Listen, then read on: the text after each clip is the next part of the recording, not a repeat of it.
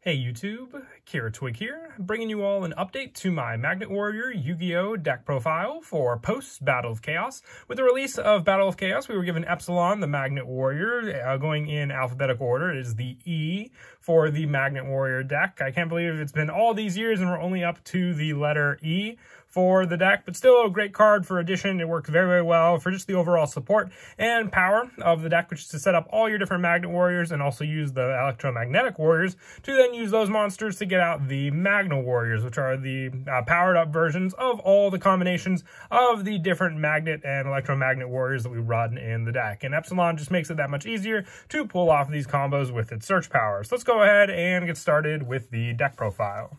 So for the Magnet Warriors, we are running 3 of the new Epsilon, the Magnet Warrior. If this card is normal or special summon, you can send one level 4 lower Magnet Warrior monster from your deck to the graveyard, except for Epsilon, the Magnet Warrior. This card's name becomes the sent monster's name until the end phase. Then you can special summon one Magnet Warrior or Magnet Warrior monster from your graveyard with a different name than the cards you control. You can only use this effect of Epsilon, the Magnet Warrior, once per turn. So it takes on the name of the Magnet Warrior you send, meaning you can't special summon the one you just sent, but if there's a different Magnet Warrior in your graveyard, your Magna Warrior that was properly summoned, you can special summon it back onto the field using Epsilon and then have that option of that monster's additional effect if it's normal or special summoned on the field. For the Electromagnetic Warriors, I am also running 3 Alpha, the Electromagnetic Warrior.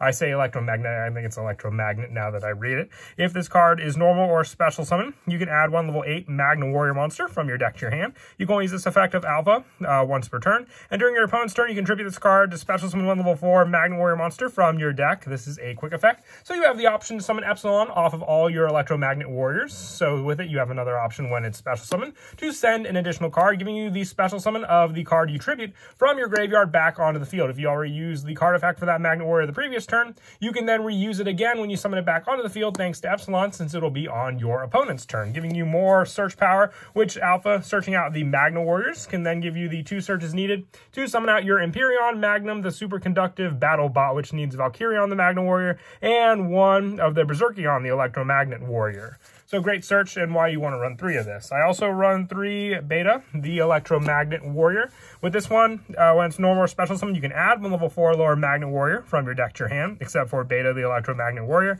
And having the same tribute option means you can go into Epsilon, once again, on your opponent's turn, summoning back Beta. And with that, that is 2 searches for 2 additional Magnet Warriors you may need for your plays the following turn. And then for the rest of the Electromagnet Warriors, I run 2 Gamma.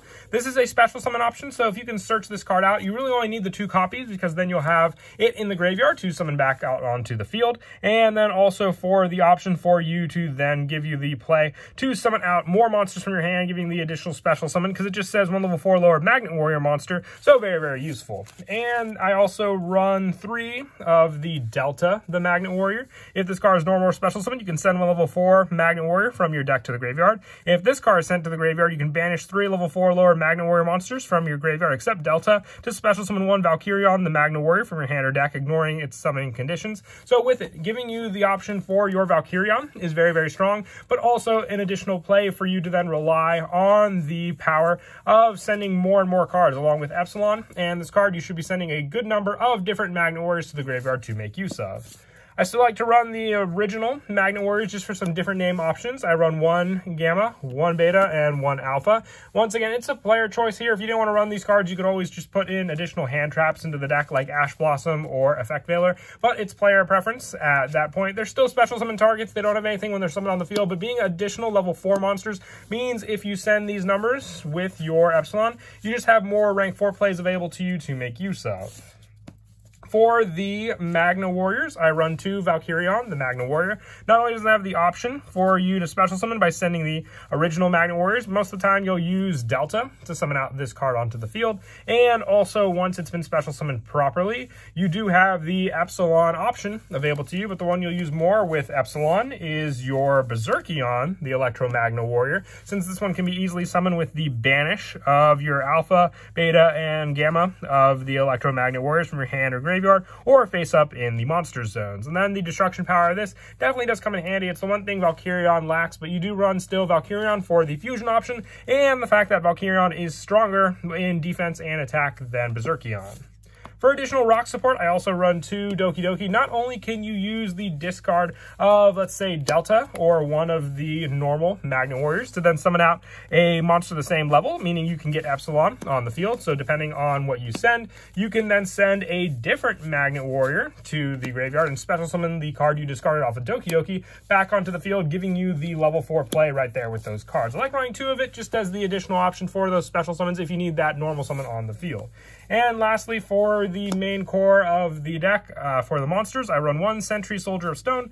If it's set up in the graveyard, it can just be another level 3 monster to use with your Electromagnet Warriors, which are also level 3, to go into rank 3 plays by special summoning it onto the field by only controlling rock monsters, which is the main deck in a whole as well.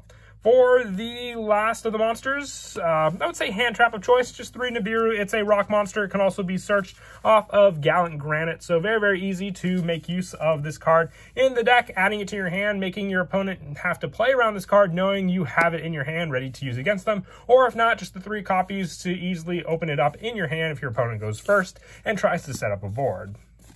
That is it for the monsters. Moving on now to the spells. I run 3 Magnet Induction. If you control a Magnet Warrior monster whose original level is 4 or lower, special summon 1 level 4 Magnet Warrior from your deck with a different name than the cards you control. Also, for the rest of this turn, after this card resolves, Magnet Warrior and Magnet Warrior monsters you control cannot be destroyed by battle or your opponent's card effects. A great protection card, and it's just a special summon of a Magnet Warrior from your deck. That much more gives you resources for any of the Electromagnet Warriors. You have a brand new search in the form of my favorite card this video, Epsilon, the Magnet Warrior, a definite 3 of in the deck. With the other magnet support card being Magnetic Field. If you control level 4 lower Earth Rock monster, you can target 1 level 4 or lower Earth Rock monster in your graveyard, special summon it. You can use this effect of Magnetic Field once per turn, and once per turn at the end of damage step when an Earth Rock monster you control battles an opponent's monster, but it was not destroyed, you can return it to the hand. So if you go up against some extra deck monsters that your opponent may have, this is a great way to just get rid of those resources by just sending them back to the extra deck while still giving you more monsters to special summon to then summon out cards like Valkyrion or Berserkion on the field.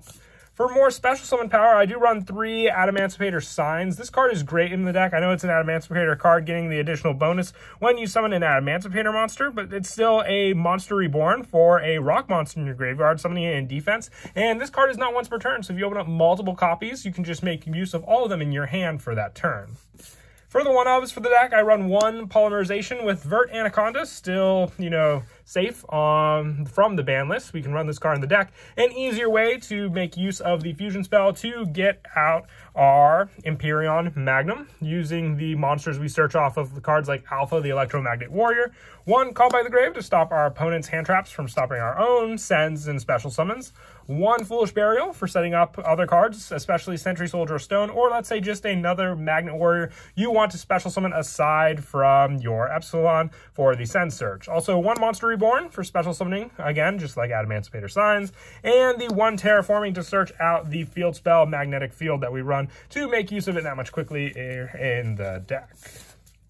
And that is it for the main deck. We'll now move on to the extra deck. Our fusion monster is Empyrean Magnum, the superconductive battlebot. It needs 1 Valkyrion and 1 Berserkion. It must be fusion summoned with the above fusion materials. It cannot be special summoned by other ways. Once per turn during a player's turn, your opponent activates a spell or trap or monster effect. You can negate the activation and destroy that card. And if this face-up card leaves the field by an opponent's card effect, you can special summon but banish both 1 Valkyrion and 1 Berserkion from your hand or deck, ignoring their summoning conditions. This is why we also run the additional copies of them, just to get them out on the field that much more quickly. A great powerhouse on its own, but just giving you more resources, and the fact that you can use 2 Magnet Warriors to summon out Vert Anaconda, potentially having those cards in your hand makes it that much more scary. For the Xyz monsters, I run 1 Gallant Granite with the level 4 monsters we run. It's a search for any rock monster we may need in the deck.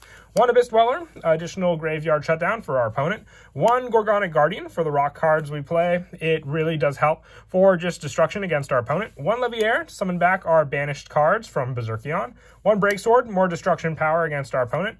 With all the Xyz monsters we run, also 1 Downward Magician. And 1 Zeus for more of the power plays. And for the Link monsters, the Vert Anaconda for searching out the polymerization for our fusion monster. 1 Nightmare Cerberus. 1 Nightmare Phoenix, 1 Nightmare Unicorn, 1 Access Code Talker, 1 Borreload Dragon, and the 1 Appaloosa. For the rest of the deck, aside from the fusion, it is pretty generic. Some of the rock support for the Xyz monsters, but the links definitely do help since there's no restrictions for some of our plays in the deck that we use.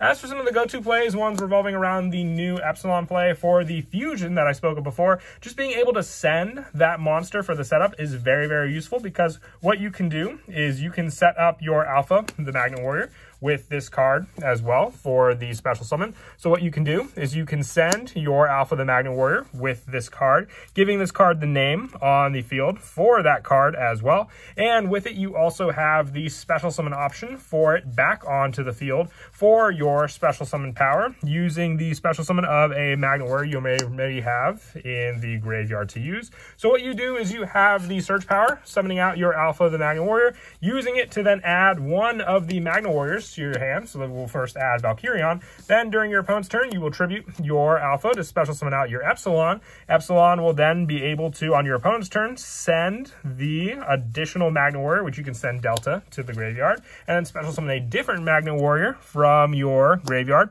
So then you'll summon Alpha onto the field, giving you the play for the additional search, which is the Berserkion, having both of the cards in your hand. If your opponent destroys your monsters additionally, all you need to do is have the option for another Magnet Warrior play to get out 2 monsters on the field, whether it be the Gamma to then summon out another monster using their own effects. You can then go into the Link 2 play to summon out the Vert Anaconda, having the 2 you searched off before being the Berserkion and the Valkyrion, sending the Polymerization with these 2 cards as the fusion material to summon out your Empyreon onto the field with these 2 searches you got using the Alpha that was recycled from the Epsilon when you summoned it. But that is it for the deck profile. I hope you all enjoyed the video. Definitely loving the Battle of Chaos set. I'll definitely be working on more decks when I get the support for them. It's just that one card that can always change a deck for the better. Just more and more consistency, and Epsilon really does that for the Magnet Warrior deck. And as always, until next time, please don't forget to leave a like and subscribe, and Kira Twig out.